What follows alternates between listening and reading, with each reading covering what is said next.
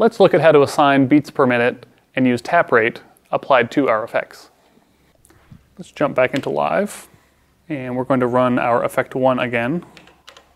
Channels 1 through 5. Effect 1, enter.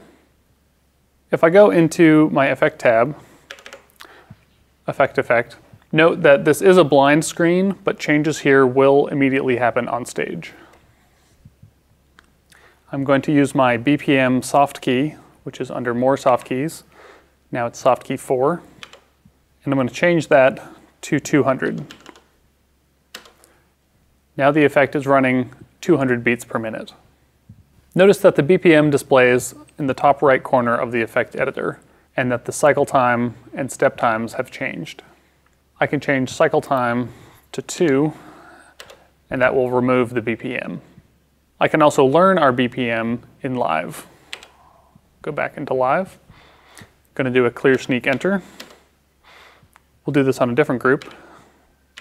Group 30, full enter. Effect 1. I want to clear the command line and press effect 1, learn, which is a button up here, time, enter. Now I'm using the enter button as a tap button. So if I tap it slowly, my effect is going to slow down. And if I ramp up, the effect will also speed up. Once I stop, that speed will remain. When I'm finished setting the tap rate, I can press learn to exit that mode. I can now record that into a cue.